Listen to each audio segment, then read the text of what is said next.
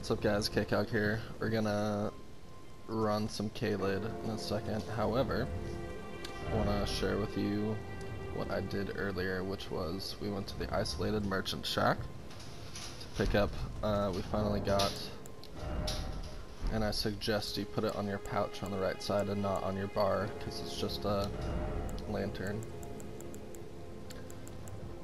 So, put it on that. I got some stone sword keys. I bought 3 of them, so that way we can unlock multiple doors. I bought another cracked pot, and I think I didn't get the Ash of War. Back unused in this. Oh, I did. Yep, got the Ash of War. Okay. So we can use the Ashes of War to duplicate, or Lost Ashes of War, sorry, to duplicate the Ashes of War. So that'll come in handy later, and we'll get to that, but... And I still never looked up this, which I'm interested in. This is escaping me right now, and that's fine. Oh, also I crafted more fire pots and silver pickled fowl-foots. And we can go ahead and do that. Right, so I'm close to leveling up again, and I spent too many ruins, so I'm gonna try and use my lowest ones to do that. Level up. Oh my god. One more.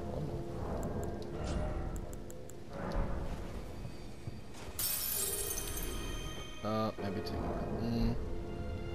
What was it? Yep, perfect.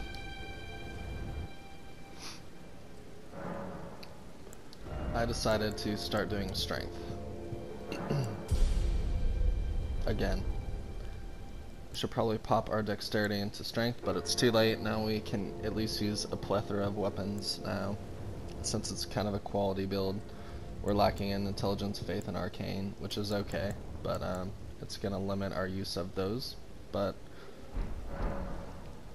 with this weapon, we don't need it. So,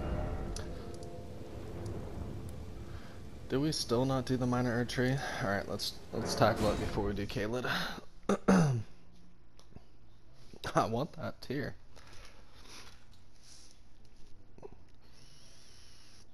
We have fire pots now that I just made, and also we have fire grease. I'm not sure if we can actually put it on this weapon or not, but we'll get to that. Also, a little insider trick here. That guy walking with the curved bandit swords is one of the best curved swords in the game, so if you want to farm him, it's a 0.1% drop rate. So it's gonna take a while. I suggest pickled. That's why I created the silver pickled. God, I hate that fucking name. Silver pickled fowl foot.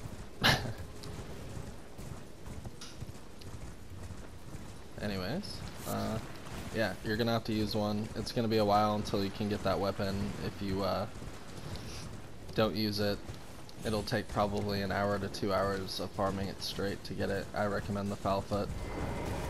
Up to you. Alright, instead of summoning someone, I'm gonna get my knight out here.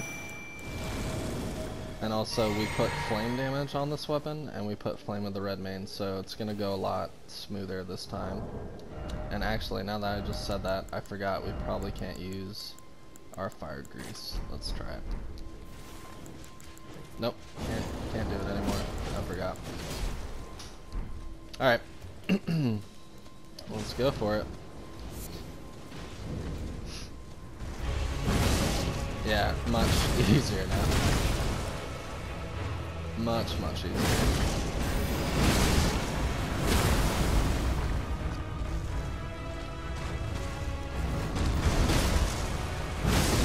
That's a lot of damage.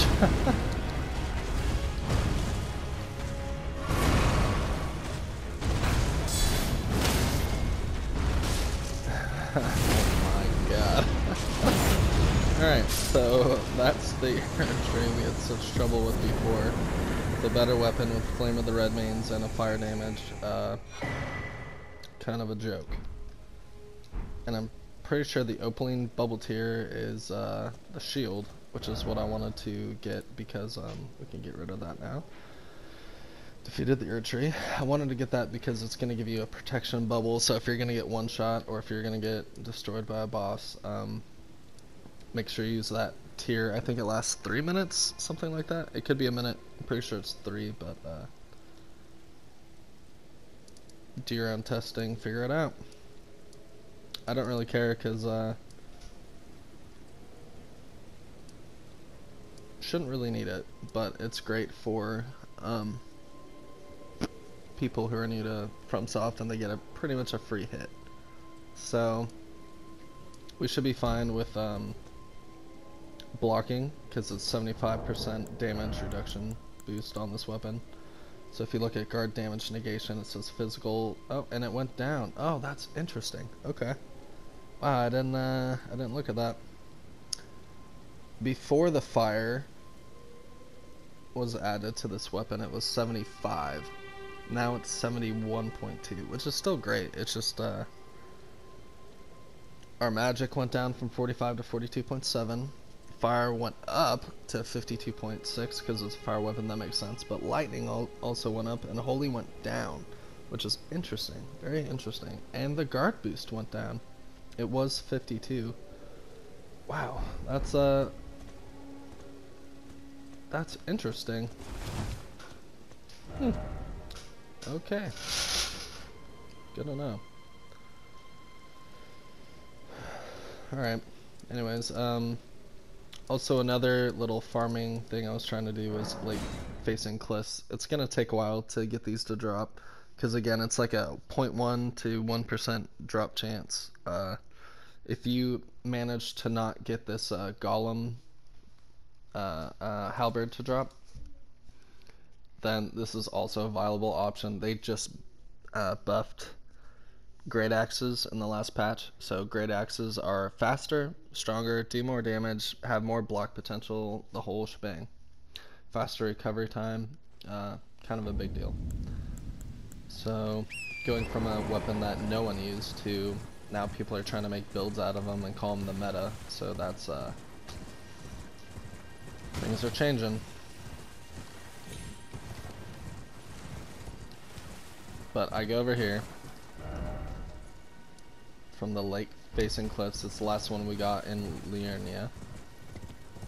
So jump off your mount. I like to kill these guys quick because there's going to be a big bad boy on the other side. But before you do anything, pop your... Oh, where'd they go? Pop your silver pickled falchion. That's hilarious. And I waited too long. I should have popped it before, and that's okay. But I like to ignore the big guy for a second. These guys will come back, so you need to hit them. After you kill them, you need to hit them again. Or they will just keep respawning and you won't get any loot at all. That's true for all undead unless you are have holy damage, and if you kill them with holy damage or a holy buff on or something like that, you'll kill them indefinitely. Let's see. So this guy.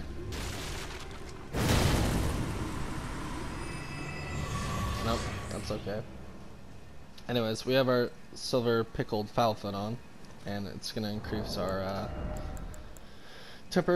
temporarily boost item discovery. So if you use one of these, it's gonna last, I think, 3 minutes, so you have some time. If you can see up on the top left, it shows our buffs. We have the Radagon Sword Seal, and then we have the Hammer Talisman, and then the Silver Pickled Falchion. So if you watch closely and make sure it doesn't go away, you can do this farm over and over and over. So if you miss this weapon, I kind of got lucky with a random drop and just decided to use it because it it looked pretty good. But if you missed it, this is a great alternative right now. It's probably one of the best weapons for strength you can get. But in the next episode, we're going to do Caelid, which you're gonna get another great weapon called the Greatsword. It's just literally the Greatsword, which is deceiving because it's not a Greatsword, it's a Colossal Sword. So I might try and use it a little bit too, just see the comparison between this halberd and the Greatsword. So yeah, there's some tips and tricks. There's the Erd tree down, and then if you missed what we bought, there we go. So yeah, KCOG out. See you guys in the next episode. Later.